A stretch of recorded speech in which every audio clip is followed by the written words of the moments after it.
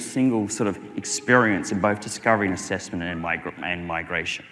So it can do a lot of things in that. I'm going to give you a bit of a demonstration of this. All right.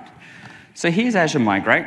As I said today, it works with vSphere 5.5 and 6.0 right now. It will work with 6.5 as we move into GA, and also Hyper-V. And in this demonstration, you probably saw me do a little bit of this on Monday, but I want to go a little bit deeper into these areas as well. So in this case, basically, you've discovered a bunch of virtual machines, and we can go look at all those virtual machines and what they are.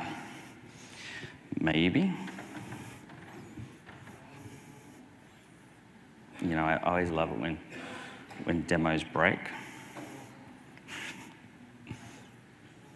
Yeah, I know, I forgot. So while we're talking here, I'm going to go install Chrome.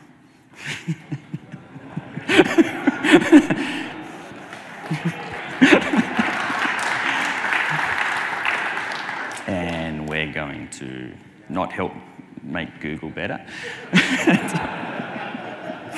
And we're going to do this again. I'm sorry about this, but the edge on these machines are locked down a little bit, and there's some things that just don't work a little bit. So while this is downloading, all right. Everyone go to Universal tonight? Totally. I'm gonna put my Harry Potter stuff on and